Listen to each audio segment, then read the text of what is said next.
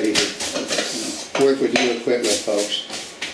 This is what you do. If you're going to make candy, you should have one dedicated pan for candy. I didn't know that. Yeah, well, because what happens is a lot of pans today, actually, you know how I know that? Because we were making candy with my mother, and we would go to get the non-slip pans out, and then the candy would get hard inside, and you'd have to scrape the candy you have off. to scrape it off. And it ruined the non-slip pans. So as my mother said, well, we've got some pans dedicated for candy now.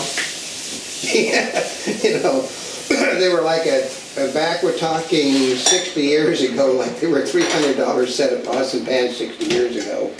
And we ruined them one day making Divinity. Oh, that wasn't expensive. Well, we didn't know that you couldn't do that with non-stick pans because you're used to using a pan and scraping it. See? No, this is stainless. You can scratch it as much as you want. Yeah, and it's overly expensive too, folks. What? And then we did get... We got a thermometer, which is also overly expensive, but it had... Okay, well, because what were... You know what I didn't realize when you're looking for thermometers, right? That a lot of them were for meat. So they only go to like 220 degrees. Yeah. And so you need a candy thermometer, which goes higher. We did... that was the cheapest candy thermometer we could get. And we did have to go to Walmart to get a pan with a lid and a candy thermometer, because the candy thermometer where else we went was $4 higher, which I knew was totally out of sequence. But I mean, I had a candy thermometer. I used it for making. I would use it when I wasn't doing candy to do my photochemicals with. It was bad. My mother would have found out, she would have basically... She would have been mad because you're using food stuff or non-food. I know, but the meat stuff didn't go high enough for the photochemicals when you mixed them. Which you knew. So I used a candy thermometer. I was bad. Do we need to say the directions on the thermometer? Because all we got, it's a screw thing on the side. All we got to do is unscrew it to put the bulb in. So don't, whatever you do with your candy stuff, keep your candy stuff away from the rest of it for the simple reason people they'll mess up your candy thermometer and they'll mess up your sauce dish. So, but what are we getting ready to do today? Yes. By the way, she intended to cut her swimsuit off for everybody to see is what she's talking about. Yeah. No. No, actually, where did my drink go? You're making honey drops today, more or less. Hold on. Okay, hold it. We also got to get our menthol thing out. Where's this? Oh, that's right, we do. I know, we got lots of work. Setup period. I know. Well, we've not. This is something I haven't done since I was a kid. So it's one unique thing with the. I saved the drops in a safe space. No, hold on a minute. Hello, good morning. This is not a spring chicken. Oh boy.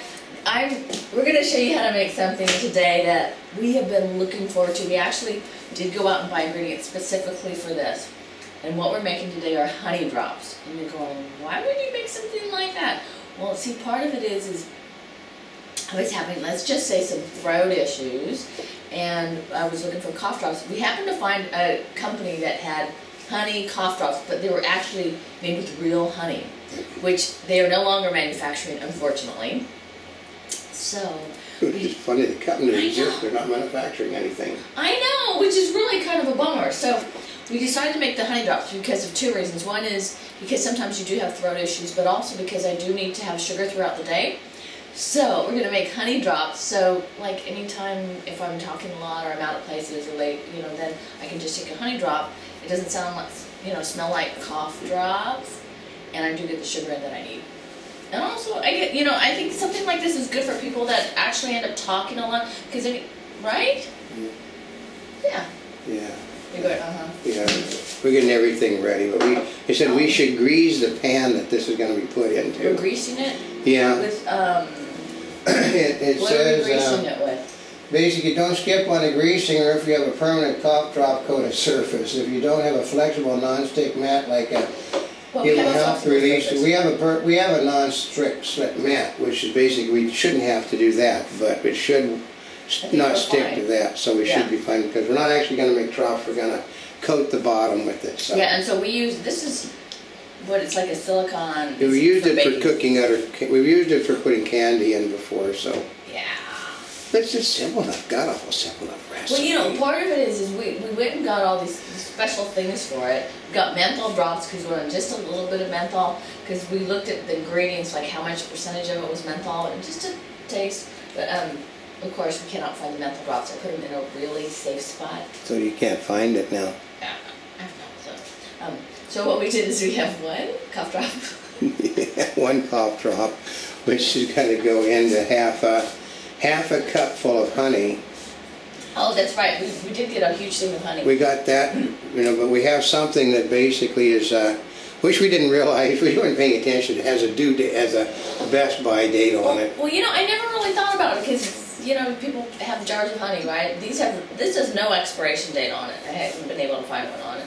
This one does. This is like the, you know what I mean? It's sort of getting solid, so we're going to use this one. See how solid that is? Because we got to use what you got before. Okay. You can use your spoon that we got out. Oh, this one? Yeah. Yeah, that would be good. Don't use metal stuff in anything if you can avoid it. Use wooden spatula or plastic. Get into this?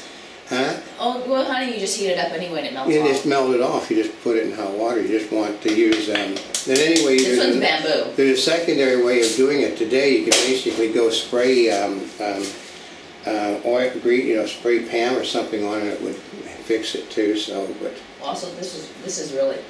I know. Is that solid honey? Yeah. So I know. Oh. Actually, just put the whole thing in it. There's my hair.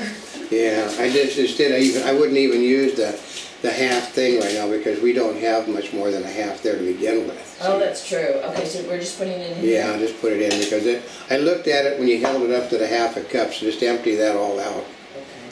But you see why you want to use a spatula, not a spoon. Gosh, So, look at that. Yeah.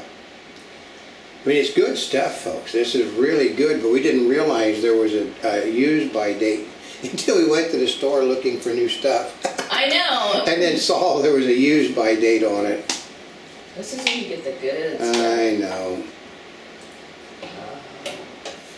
And then if you want to use if you want to get what's left in the thing, just go put it in a thing of hot water and it will melt the honey that's left in there on the sides down. Yeah. So you don't lose any of it, but. Right now what we're going to do. Yeah. Now it's just all ready. That's simple stuff. Now we just Is that it? Oh, do I put the cough drop in there? Yeah. You put your cough drop in. Probably should bust it. It's going to melt anyway, so. Oh, We're just going to boil it, so. that's true. I put it in there beforehand. We just got to bring it up to it. Very simple now. It is, you put it on low heat, stirring constantly, and then you bring it to a boil.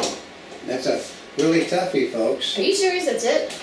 That's right. When it's boiling, continue stirring until the temperature reaches of 300 to 310 degrees. And it will. They said if it starts to melt, you need to get it off. This is all we're doing is melting the honey and then putting it in there? Yeah. Oh, that's right. We're making the honey drops. Huh? Yeah, you make a honey drops. What happens is that once it's been cooked, it's been what they call clarifying it. Once you've clarified it, it changes its texture.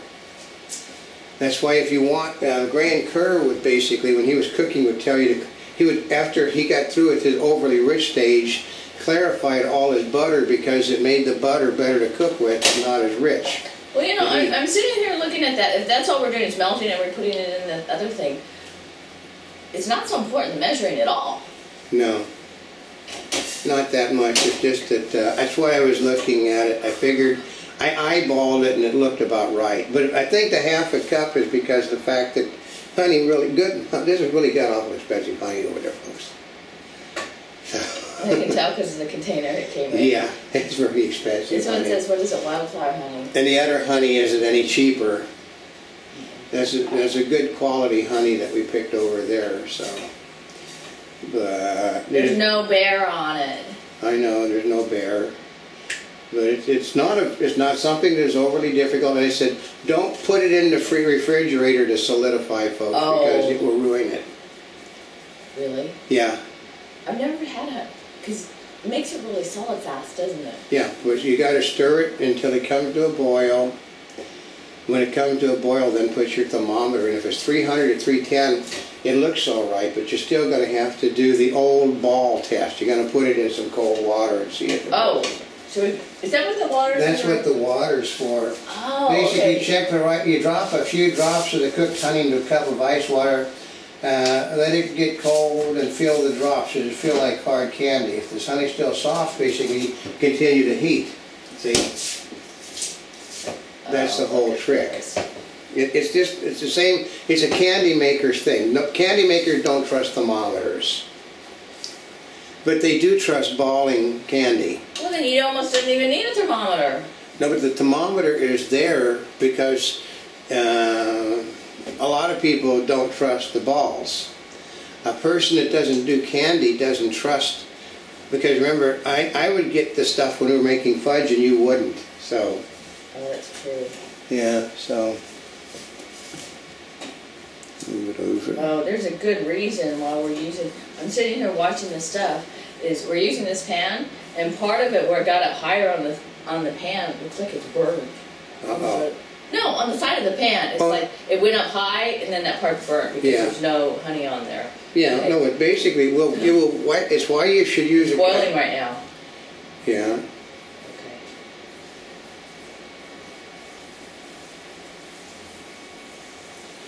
As long as you don't scorch it or burn it, you can sit there and reheat it. So. It's going up. It's 209, 215, 222, 224, 227. Then you're gonna have to just do it some more. No, it's still going up.